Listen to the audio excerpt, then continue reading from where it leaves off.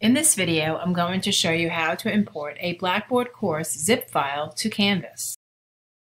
To start, go to the New York Tech portal at my.nyit.edu for single sign-on. Click on the Canvas tile. It is located within the collection of tiles and contains the Canvas circular logo. This will bring you to the Canvas dashboard. Click on your sandbox and notice the book icon as you now reside in Courses in the course navigation bar. Next, click on Settings. It is located toward the bottom. This will bring you to the Course Details page. Look toward the right-hand side and click on Import Course Content. The Import Content window will appear. After Content Type, in the Select One box, select Blackboard 6789 Export.zip file from the drop-down menu. This will open the Import Content window. Here the content type will populate the selection Blackboard 6789 Export.zip file.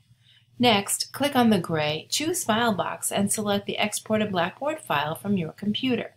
Remember, it ends in .zip. Next, select All Content and select Adjust Events and Due Dates if you'd like to change the dates of your course. If not, leave it unselected and change the dates later when the course is imported into Canvas. Lastly, click the Import button. Give it a few seconds. The Canvas neurons are at work. When finished, the import file will appear on the screen under Current Jobs. Notice the notification button on the right, Completed. Next, go back to your Canvas global navigation bar and click on your dashboard.